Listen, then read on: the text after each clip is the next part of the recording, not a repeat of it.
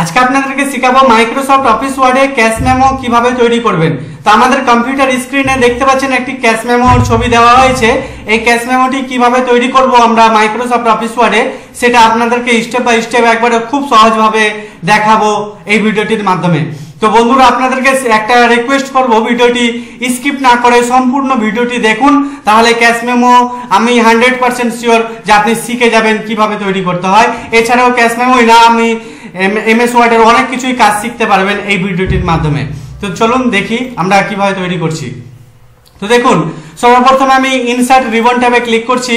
Insert ribbon ট্যাবে click করার পর টেবিল নিয়ে নেব। টেবিলে ক্লিক করার পর ইনসার্ট টেবিলে ক্লিক করব, তারপর কলাম নেব 6টা আর রো নেব 5টা। তো 6টা কলাম আর 5টা রো নেওয়ার পরে ওকে করব। তাহলে দেখতে পাচ্ছেন যে এখানে আমাদের কাছে একটা টেবিল চলে এসেছে। এই টেবিলটিকে আমি এডিট করব, কিভাবে সাজাবো দেখুন। আমাদের এখানে দেখুন যে ছকটা আছে, এই ছকটার মধ্যে প্রথমে আছে ডেসক্রিপশন, একটা আছে কোয়ান্টিটি, একটা রেট, একটা আছে রুপিস, আর একটা আছে পয়সা। মানে এই যে 1 2 3 4 আর এটা 5 নম্বর কলাম, ঠিক আছে। আর এখানে দেখুন সিরিয়াল নম্বরটা বাইরে লেখা হয়েছে, যেটা আমি এখানে একটা সিরিয়াল নম্বরের কলাম নিয়ে নিচ্ছি। এই জন্য আমি কলাম নিলাম 6টা, ঠিক আছে। আর রো নিলাম কটা দেখুন, উপরে একটা, তারপরে এই একটা লাইন দুটো, তারপর 3টে, তারপরে এখানে একটা 4টা আর এখানে একটা 5টা রো 6টা কলাম। তো দেখুন আমি এখানে 5টা রো এবং 6টা কলাম নিয়ে নিয়েছি ওয়ার্ডে। এবার এটাকে এটার মতো করে সাজিয়ে নেব। দেখতে পাচ্ছেন সিরিয়াল নম্বর তো যতটা লাগে এরকম সাজাচ্ছি। দেখুন কিভাবে সাজাচ্ছি। তো সিরিয়াল নম্বর লেখার জন্য কলামটাকে ছোট করছি। দেখুন এই কলামটার যে দাগটা আছে, দাগটা এই মাউস পয়েন্টার নিয়ে যাচ্ছি, তারপরে এবার ক্লিক করে দেবে থেকে ছোট করে নিচ্ছি। তাহলে এইটুকুতে আমাদের সিরিয়াল নম্বর লেখা আশা করি হয়ে যাবে। তারপর ডেসক্রিপশন অফ গুডস যেটা লিখবো আমি এখানে, তারপর এই জায়গাতে আমি কোয়ান্টিটি লিখবো। তো এই কলামটাকে ছোট করে নিচ্ছি, কোয়ান্টিটি মানে কত পিস, এইটুকু লেখার। তারপরে কলামটায় লিখবো আমি রেট, তো রেট লেখার জন্য করে দিচ্ছি। তারপরে লিখবো রুপিস, তারপরে পয়সা, পয়সা এইটুকুতে হয়ে যাবে। এটাকে একটু যদি বড় করি তাহলে বড় করলে করতে পারি, কোয়ান্টিটি, রেট আর পয়সা। দেখতে পাচ্ছেন আমরা নিয়ে নিয়েছি। এবার প্রথম যে রোটা আছে আমাদের, সেই রোটাকে সিলেকশন করে নিচ্ছি, মানে প্রত্যেকটা সেলকে সিলেক্ট করার পরে এখানে লেআউট বলে একটি রিবন ট্যাব দেখতে পাচ্ছেন সব শেষে, এখানে ক্লিক করছি। লেআউটে ক্লিক করার পরে আমরা মার্জ সেলে ক্লিক করে দেব। মার্জ সেলে ক্লিক করার দেখুন একটা হয়ে গেছে। এবার আমি কি করছি, উপরে নাম্বারটা লিখে দিচ্ছি, মোবাইল নাম্বার। প্রথমে মোবাইল নাম্বার আছে, দেখতে পাচ্ছেন আমাদের এই যে দেখুন মোবাইল নম্বর আছে। তো এই মোবাইল নম্বরটা আমি লিখে দিচ্ছি এই জায়গাতে। তো আমি প্রথমে লিখছি মোবাইল নাম্বার, MOB দিয়ে একটা নম্বর লিখে দিচ্ছি, ঠিক আছে। একটা সামথিং দিয়ে দিলাম। তারপর স্পেস মেরে মেরে ডান দিকেও মোবাইল নম্বর দুটো আছে, তো আমি এখানেও মোবাইল নম্বর লিখে দিচ্ছি, 98 76 54 32 10 একটা দিয়ে দিলাম, ঠিক আছে। এটা আমার মোবাইল নম্বর না, একটা দিলাম এক্সাম্পল হিসাবে আপনাদের শেখানোর উদ্দেশ্যে। এন্টার প্রেস করছি, দেখুন ঘরটা বড় হয়ে গেল। এবার স্পেস মেরে মেরে আমি চলে আসছি এই জায়গাতে আরেকটা মোবাইল নম্বর লেখার জন্য। এখানে আমি আবার মোবাইল নম্বর লিখে দিচ্ছি, যে আরেকটা মোবাইল নম্বর এইভাবে দিয়ে দিলাম, দেখুন দিলাম। তো আরেকটা আমি মোবাইল নম্বর এখানে দিয়ে দিয়েছি। মোবাইল নম্বর কটা হলো একটু দেখি, ছোট হয় বাস। তো দেখতে পাচ্ছেন মোবাইল নম্বর আমি লিখে দিয়েছি। এবার লিখে দেওয়ার পরে এন্টার প্রেস করছি। এখানে লেখাটা ঠিকঠাক হলো না, এই দেখুন। তো একটু এদিকে করি, তাহলে একটা ঘরে এঁটে যাবে। দেখুন এখানে মনে করুন এবার একটা লিখে দিলাম, এন্টার দিলাম, ঠিক আছে। এন্টার লেখার পর আমি দোকানের নাম লিখবো। তো দোকানের নাম মনে করুন যে লিখলাম আমি ধুলিয়ান, বা ক্যাপিটালে লিখছি আমি, ভালো লাগবে দেখতে, Dhulian furniture house, FURNITURE furniture house, এটা মনে করুন দোকানের নাম। তো দোকানের নাম লেখার পর এন্টার প্রেস করলাম। এবার আমি ওই দোকানটা আছে যে ধুলিয়ান ফার্নিচার হাউস, তার ডেসক্রিপশনটা আমি লিখে দিচ্ছি, অর্থাৎ ওই দোকানে কি কি মাল পাওয়া যায় তা আমি লিখে রেখেছি। এটা কপি পেস্ট করে দিচ্ছি, দেখতে পাচ্ছেন আমি লিখে দিয়েছি এবং ঠিকানাটা লিখে দিয়েছি। এবার এটাকে আমি সাজিয়ে নিচ্ছি। সাজাচ্ছি কিভাবে দেখুন। তো তো আমি দোকানের নামটাকে সিলেকশন করে এটাকে করে দিচ্ছি সেন্টার, আর একটু মোটা করে দিচ্ছি এবং সাইজটাকে বড় করে দিচ্ছি, দেখতে পাচ্ছেন। তো সাইজ আমি বড় করে দিচ্ছি। যদি আপনারা চান ফন্ট চেঞ্জ করতে, ফন্টও চেঞ্জ করতে পারেন, এখানে বিভিন্ন রকম ফন্ট আছে। তা আমি একটা ওই ফন্টটাই রাখছি, টাইমস নিউ রোমান, ফন্টটা দেখতে ভালো লাগে, তো ফন্ট রাখলাম। তারপরে এই জায়গাতে এই যে ঠিকানাটা আছে এটাকেও আমি সেন্টার করে দিচ্ছি, দেখতে যাতে আরো ভালো লাগে।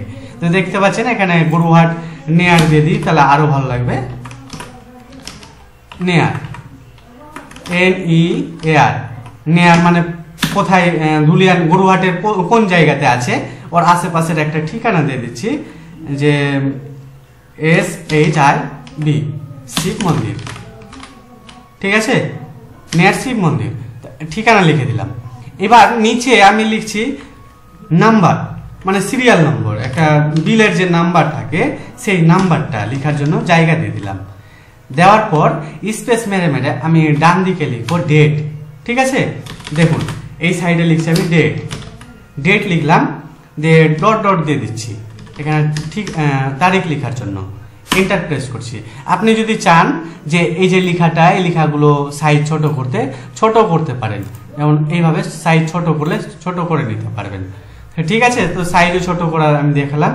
এবার এই নিচে লিখবো আমি কাস্টমারের নাম, তো লিখছি আমি নেম, ডট ডট দিয়ে দিচ্ছি আমি, এই দেখুন ফুল স্টপটা দিয়ে থাকছি, তাহলে ডট ডট পড়ে গেল। এবার সবশেষে যখন ডট ডট পড়ে গেল এন্টার প্রেস করলাম, তারপর লিখে দিচ্ছি অ্যাড্রেস, ADDRESS, তারপরে আবার ডট ডট দিয়ে দিচ্ছি ঠিকানা লেখার জন্য। দেখুন ঠিকানা লেখার জন্য দিয়ে দিলাম, বেশি হয়ে যাচ্ছে, এত বড় থাক, এন্টার দিলাম। আর দিতে পারি আমি কাস্টমারের মোবাইল নাম্বার, ঠিক আছে। তো কাস্টমার মোবাইল নাম্বার এখানেও আমি ডট ডট করে ফিল আপ করে দিলাম। ভালো করে দেখুন হয়ে গেছে আমাদের। তো প্রথম যে কাজটা, এতটার কাজ আমাদের কমপ্লিট হয়ে গেল। এবার এই জায়গাতে আমি ক্যাশ মেমো কথাটা লিখবো, কিভাবে লিখছি দেখুন। একটা শেপ নিচ্ছি, চার কোণা শেপটা আমি নিয়ে নিচ্ছি, চার কোণা শেপ নিয়ে এই জায়গাতে এইভাবে টেনে দিচ্ছি, টানলাম। এবার এটাকে করে দিচ্ছি আমি ব্ল্যাক, মানে কালো কালারের, ঠিক আছে। একটু যদি বড় করি তো বড় করলে করতে পারি, আমি অত বড় করব না, আমি এত বড়ই রাখলাম, একটু ঠিকঠাক জায়গায় বসিয়ে দিলাম। এবার এই জায়গাতে লিখবো, তো লিখার জন্য কি করব, আমি টেক্সট টুল নেব, শেপ, বা এখান থেকেও পাবেন, আমি ইনসার্টে গিয়ে শেপস দিয়ে টেক্সট বক্স নেওয়ার পরে যে কোনো জায়গায় এবার টানবেন, দিয়ে লিখবেন কথাটা cash memo, CASHMEMO, cash memo. লিখার পর এই যে লেখাটা লিখে নিয়েছি, এই লেখাটাকে কালারটাকে করে দিব, এটাকে নো ফিল করে দিচ্ছি, শেপ ফিলটাকে আউটলাইন করে দিচ্ছি নো আউটলাইন। এবার এটাকে ধরে চারদিকে তীর চিহ্ন আসবে দেখবেন মাউস পয়েন্টার, তখন ধরবেন, ঠিক আছে। তো এবার ধরে নিয়ে গিয়ে এর উপরে নিয়ে গিয়ে ছেড়ে দিবেন, দেখতে পাচ্ছেন। তো কালার আমি লেখা দেখতে পাচ্ছি না, কারণ লেখাটাও ব্ল্যাক কালার, এই জন্য লেখাটাকে আমি হোয়াইট করে দিচ্ছি। এবার দেখুন দেখতে পাচ্ছি। তাহলে এই কাজটা এইভাবে করতে হবে আপনাকে। যদি আপনি মনে করুন শেপটার উপরে যদি আপনি রাইট ক্লিক করেন দিয়ে অ্যাড টেক্সট করেন, তাহলে দেখবেন এরকম লেখাটা আপনি লিখতে পারবেন না, ঠিক আছে, বা শেপটা ঠিকঠাক আসবে না। তো এইভাবে করবেন আমি যেভাবে দেখাচ্ছি। এবার নিচে এই কলামটা, দ্বিতীয় মানে রোটা, দ্বিতীয় রোয়ে লিখবো আমি সিরিয়াল নম্বর, তো আমি লিখে দিচ্ছি সিরিয়াল, স্পেস দিলাম, ট্যাব মারলাম, পরের ঘরটায় লিখছি ডেসক্রিপশন অফ গুডস, এটা লিখলাম। এটাকেও আমি লেখাটাকে মিডিল করে দিচ্ছি, বা যা লিখবো এই কলামে সবই মিডিল, তো আমি সিলেকশন করে মিডিল করে দিলাম। তারপরে এখানে লিখবো কোয়ান্টিটি, QUANTY, কোয়ান্টিটি লিখলাম। পরের ঘরটায় আমি লিখবো রেট, RATE, রেট লিখলাম। তারপরে এখানে লিখবো অ্যামাউন্ট, তো অ্যামাউন্টের দুটো পার্ট আছে, তো এটাকে কি করব, দুটো ঘরকে সিলেক্ট করলাম, দুটো সেলকে সিলেক্ট করার পরে লেআউটে যাব, তারপর মার্জ সেলে ক্লিক করে দেবো, দেখতে পাচ্ছেন একটা হয়ে গেল। এখানে লিখে দেবো আমি অ্যামাউন্ট, তো অ্যামাউন্ট কিভাবে লিখছি দেখুন, AMOUNT, অ্যামাউন্ট লিখলাম। অ্যামাউন্ট লেখার পর এই জায়গাতে যদি এন্টার মারেন তাহলে কি হবে, আর একটা কলাম চলে আসলো, এই ঘরটা বড় হয়ে গেল। তো আমি এটা ঘরটাকে ছোট করে দিচ্ছি, দিয়ে লিখছি আর এস রুপিস লিখলাম, আর এখানে লিখে দিচ্ছি পয়সা মানে পি। তো এটা হয়ে যাচ্ছে কিভাবে, এই দেখুন এইভাবে রেখে দিলাম, পি লিখে দিলাম, এটা বড় হাতে লিখেছি, দেখতে পাচ্ছেন কিভাবে লিখলাম। আমি যদি মোটা করতে চাই তো মোটা বোল্ড করে দেবো, তাহলে বোল্ড হয়ে যাবে। এইভাবে আপনারা কাজ করবেন। তাহলে এই যে লেখাগুলো হয়ে গেল, এই লেখাগুলোকে সম্পূর্ণটাকে মিডিল করে নিতে পারেন আপনারা। মিডিল করার জন্য লেআউটে যাবেন, তারপরে এই যে মিডিল সেন্টারে লাইন, এখানে ক্লিক করবেন, মিডিল হয়ে যাবে। দেখুন দেখতে ভালো লাগছে, ঠিক আছে। এইভাবে এটাকে সাজিয়ে দেবেন। সাজানোর পর যদি আপনারা মনে করুন যে এটাকে সিলেক্ট করে ঘরটাকে যে রোটা আছে ঘরগুলোকে কালার করবেন, তাহলে ডিজাইনে যাবেন, ডিজাইন রিবন ট্যাবে গিয়ে সেটিং এ ক্লিক করবেন, দিয়ে কালার দিয়ে দিতে পারেন এইভাবে। তো একটা কালার এরকম একটু দিয়ে দিলাম। দেওয়ার পরে আমাদের নেক্সট কলামটা হচ্ছে কাজ। দেখুন এটাকে করে দেবো আমি বড়, এইভাবে বড় হলো, দেখতে পাচ্ছেন বড় করে দিলাম। তো এটা দাগটাকে ধরলাম মাউস পয়েন্টার দিয়ে বড় টেনে বড় করে দিলাম, বড় হয়ে গেল। এবার এই যে সেলটা আছে এই দুটাকে একটা করে দেব অ্যামাউন্ট লেখার জন্য। তো কি করব, লেআউটে যাব, দিয়ে মার্জ করে দিলাম। আর এই জায়গাটা আছে, এই জায়গাটাকে আমি সিলেকশন করে একটা করে দিচ্ছি, সিলেকশন করলাম, দিয়ে একটা করে দিচ্ছি। দেখুন কিভাবে একটা করছি দেখুন। তো আমি এটা থাকলো, এটা একটা করে দিই। এই দেখুন লেআউটে গেলাম, যে মার্জ সেলে ক্লিক করে দিলাম, এটা একটা হয়ে গেল। আর এটাকেও করে দিচ্ছি একটা, এখান থেকে এটাকে একটা করে দিচ্ছি, মার্জ সেল, দেখুন একটা হয়ে গেছে। আর এই দুটা সেলকে একটা করে দেবো। তো এই দাগটা দেখবেন এইভাবে সিলেকশন করবেন, তো একটা করতে পারবেন না, তাহলে কি করবেন, তাহলে তার জন্য করবেন ডিজাইনে যাবেন, যে ইরেজার আছে, ইরেজারে নিয়ে এই দাগটাই জাস্ট একবার ক্লিক করবেন, দেখুন উড়ে গেল, তাহলে ফাঁকা হয়ে গেল জায়গাটা, ঠিক আছে।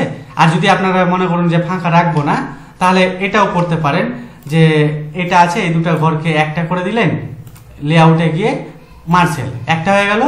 আর এই ঘরটাকে দুটাকে একটা করে দিলেন, মার্জ করে দিলেন, এখানে লিখে দিলেন total amount, TOTAL total amount, AMOUNT total amount. এটাকে লেখাটাকে আমি মিডিল করে দিচ্ছি, মিডিল হয়ে গেল। তাহলে এখানে টোটাল অ্যামাউন্টটা লেখা হবে, ঠিক আছে। এবার যে নিচের জায়গাটা বাঁচলো, এই জায়গাটাকে পুরোটাকে সিলেক্ট করে মার্সেল করে দিচ্ছি। দেখুন খেলা ট্যাব সবই টেবিলের মার্সেলের গল্পটা বেশি আসছে, চলে এলো।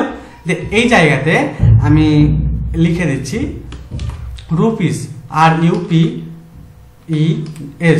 রুপিস, ব্র্যাকেটের মধ্যে ইন ওয়ার্ড WORD লিখে দিলাম, দিয়ে ডট ডট দিয়ে দিচ্ছি।